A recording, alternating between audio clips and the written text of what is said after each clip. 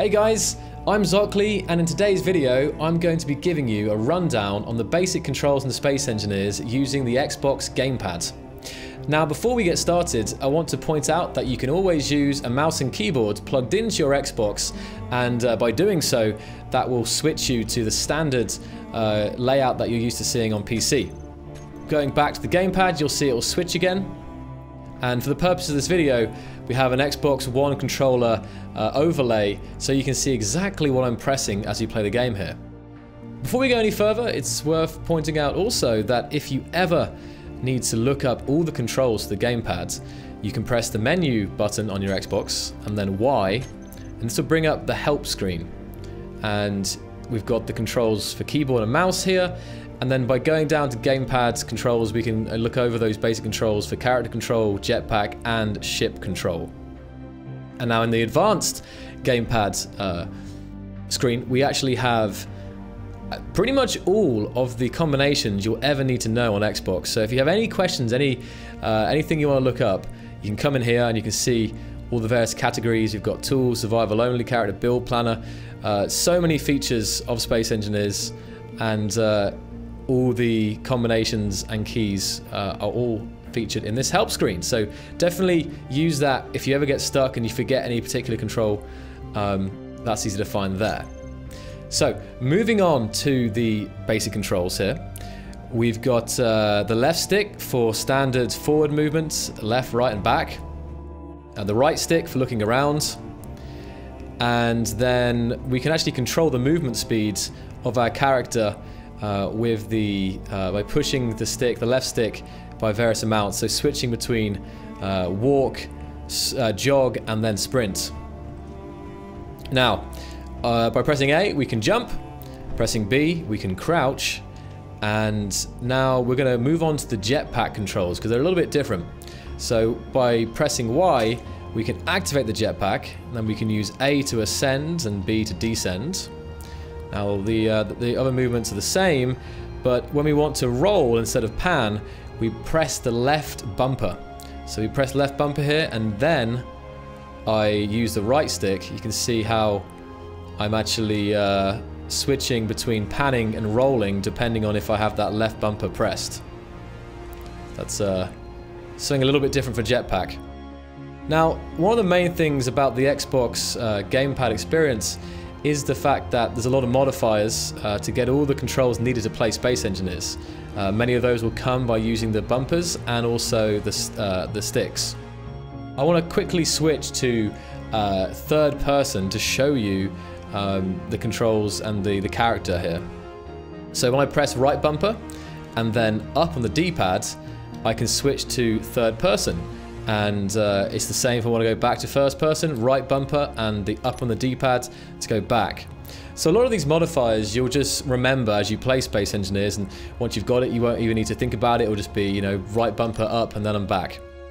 So now we're in third person, I can quickly go over to one more thing regarding the jetpack control, and that is dampeners. And this can save you fuel when flying around, but you won't automatically stop. So to enable or disable the dampeners, I can press the left bumper and then Y, and that will disable them, and you can see them in the bottom left there, red, and now I'll drift unless I manually thrust in the other direction. And turn that back on, it's left bumper and Y. So that kind of sums up the basic jetpack controls. Now if we come back down and press Y to turn off our jetpack, and we'll land on this platform with artificial gravity, we can move around here, and again you can see those speeds of the character changing depending on how far I press those, how far I move those left stick there. So the main thing about Xbox, there's a lot of radial menus involved. So the first one is the one right next to me here, and this is your toolbar.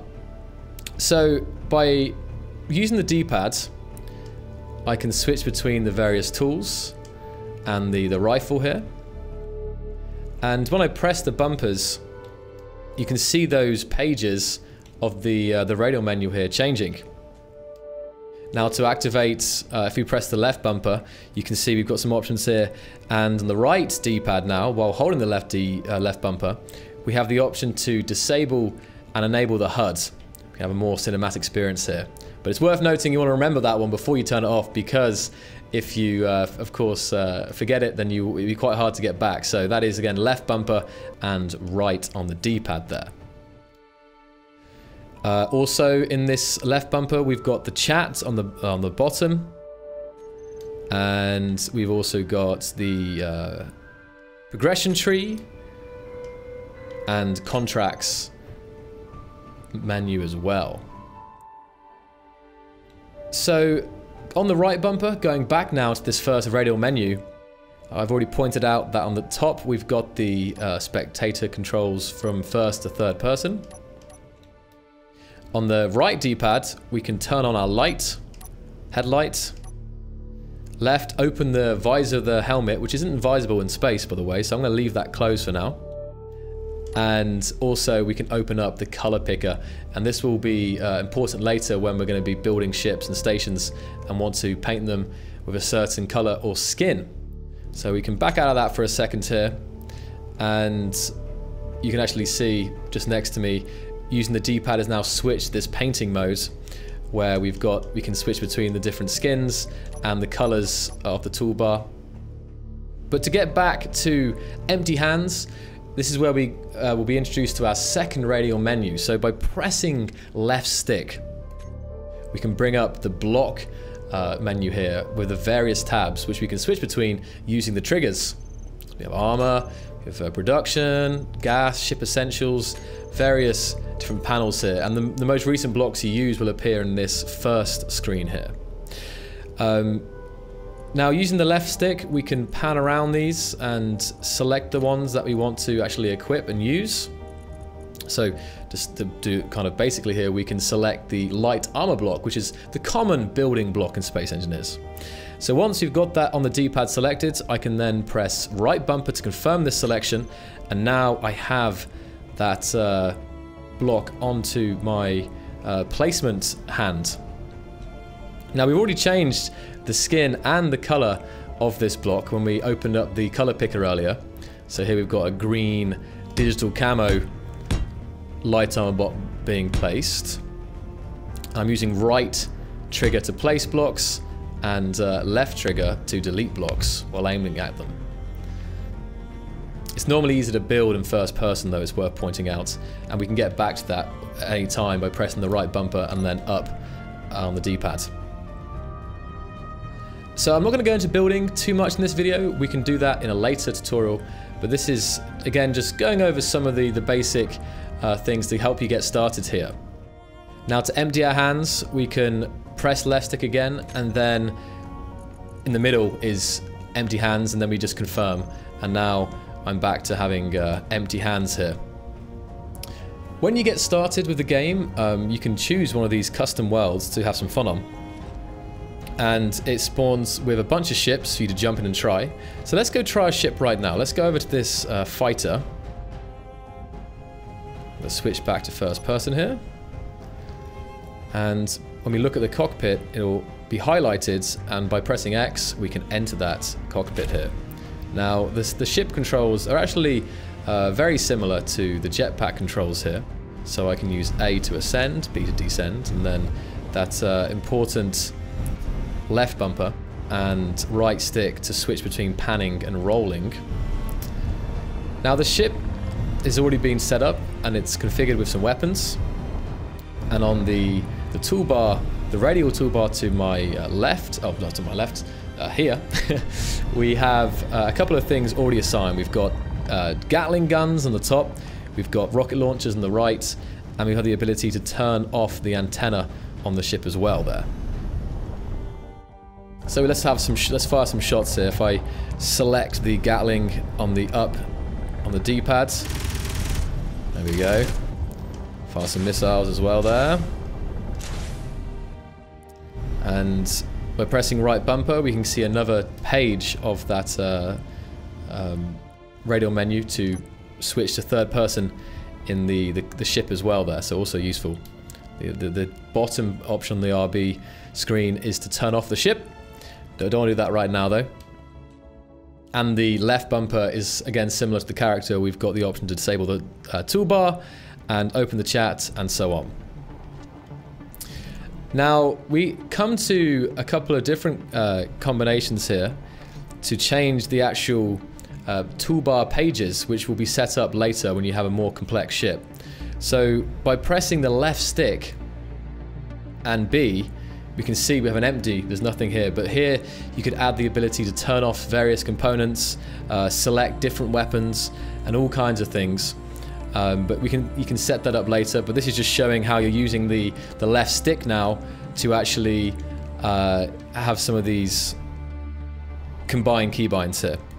The dampeners, also the same on the ship. By pressing left bumper and Y, we can disable those dampeners, and now the ship will just be drifting in that direction in space forever.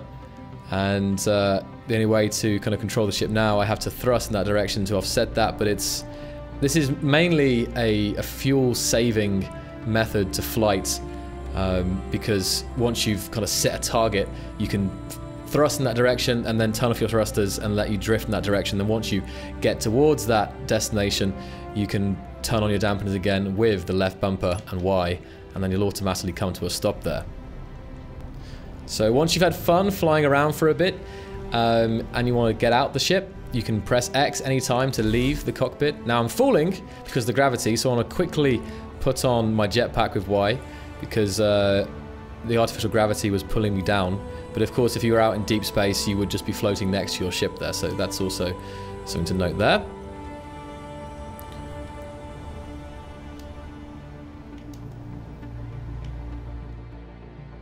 Now, some of the other essential menus coming up.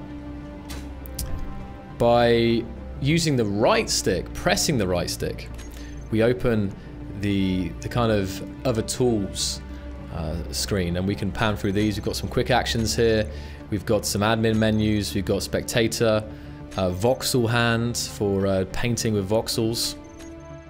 And if I go over these quick actions, again you can see we've got the same toggle first and third person. We've got those dampeners controls as well there, so even if you don't remember the keybinds initially, you can always open up this second radial menu with the right stick, and you can do it via this way instead.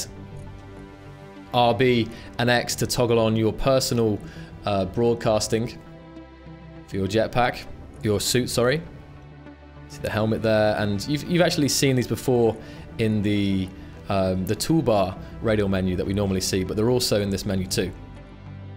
So we can open some admin menus. There's help screen, blueprints. I can respawn, open the chat. So more of the things which are actually shortcutted in various ways can also be found here if you forget any of them. So that's the second or the third radial menu in the game. Now let's come into this door here. So interacting with objects other than cockpits. But it's very similar. X is the kind of standard interact with key. So opening doors we can run up to and press X. See some, okay. So you can run through this large ship now. You can even take control of this large ship and take this out for a spin. Okay. Now we want to switch to third person. There we are. Now it's not going to fly like the small ship, but the controls are exactly the same. And you can see you've got some different options on this toolbar here. Enabling weapons, for example, are set up. What else have we got here? Opening the hangar doors, turning on the beacon. So yeah, multiple pages there set up on this ship's toolbar. Another one of the screens you'll often find yourself using in Space Engineers is the terminal screen. So if we come up to any functional block that has one of these blue screens, we can press LB and RB at the same time and the view key on the Xbox controller to open up the control panel. Now here we see tabs for different systems. You've got inventory, control panel, production, and these can be flicked through with the triggers, a bit like the various tabs of the radial menu. And then to move around this screen here, we've got the D-pads to flick through, so we can flick up, down, left and right to go to the various options, controlling the power of gyroscopes, turning blocks on and off. There's a ton of customization in this terminal screen. And we can also use the right stick to scroll bar there with various speeds if you want to be quick about it. The left stick in this screen also acts like D-pads. You can flick around, move around more fluidly with it, but personally I prefer using the D-pads for more accuracy in this screen here. So all the various boxes, checkboxes, sliders can all be accessed via the D-pads. And we've got some hints, and you'll see this quite a lot actually in the game. In various screens you'll get hints about the controls of the gamepads at the very bottom there. So we're not going to go into all the systems because this is again about the basic controls, but this will definitely show you how you can access these various screens here and get around them. So coming out of that, I've actually remembered something else which is quite cool, and that is the emote screen. So when you press both left bumper and right bumper in your character, we're greeted with the emote menu. And let me first switch to third person here so we see this better. And then once you do that again, holding down both bumpers, we can do wave on the D-pads, face palm with the bottom D-pads, and also by pressing A and B, we can actually switch between the different screens of the emotes. Some included with certain DLC, of course. We've got my favourite, the dance emote there on the right on the second page. So that's another fun one for when you're playing with your friends and want to get their attention. So I'm back safely on the main platform now, and we've seen the terminal, but I wanted to open up the terminal when actually you're just standing with your character. So by pressing the view button on your Xbox controller, you can open up your personal inventory and you can see exactly what your character's carrying. You can see normally by default you have the tools and some ammunition as well. We've got some hydrogen bottles and oxygen bottles too to keep us topped up, although as we're playing in creative mode right now, these won't be used. And we can still go across these screens, but some of these screens are only appropriate when you're connected to a ship. So you see both of these are important, but the faction screen, communications, GPS can all be accessed just when you're moving around with your character there. So another important screen. So that concludes this video on the basic controls for Space Engineers. Of course, there are many more controls to learn relating to more individual systems like building or its survival gameplay. And the next video in this tutorial series should be how to build your first ship. So hopefully I'll see you there. I hope this helped to get to grips with the basic gameplay controls. And until next time, guys, see ya!